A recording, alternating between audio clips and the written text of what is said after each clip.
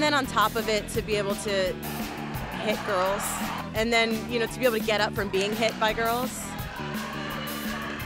And over the years, it's progressed from just this really fun hobby thing to a really strong passion. Women's roller derby is making a comeback, and the hard-hitting Philadelphia roller girls are proving women can play contact sports too. The first time I got whaled was a rude awakening, but as soon as I got hit and as soon as I laid my first hit, it was like I couldn't get enough. I just felt like this is really where I belong. It's the neon tights, tattoos, and skates that make roller derby famous for its alternative flair. But over the years, it has evolved into a more athletic sport and less of a theatrical event.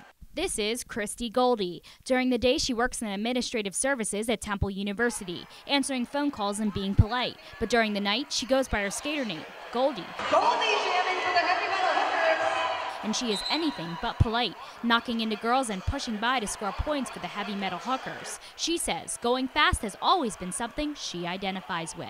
It's powerful. There's an identity to roller derby that I think draws most people in to begin with. It's getting more and more athletic and a little less alternative, though there's always that little spark of alternative to it. But I think those are the things that drew me to it. To play flat track roller derby, two teams skate in the same direction around the track, attempting to lap the most team members of the opposing team.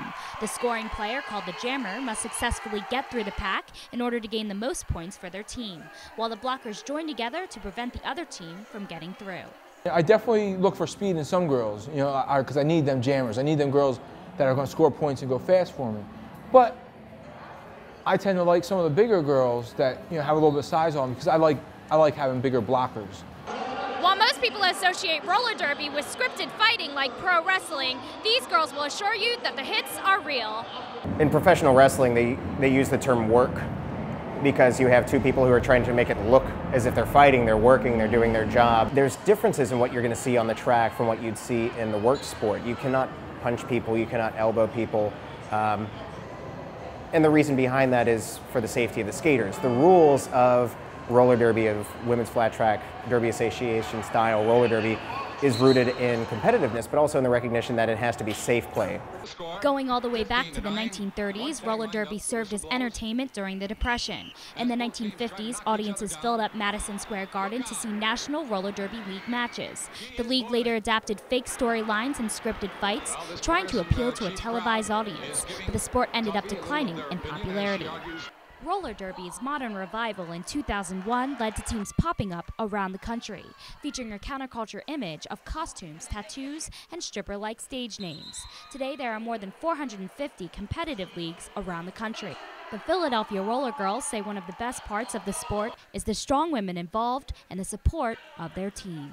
It's a family. I have such a strong support system now with all these women. They're great. If I need anything at all, even if it's help my car broke down, I can call one of them and I know that they'll come. We play the Rocky theme.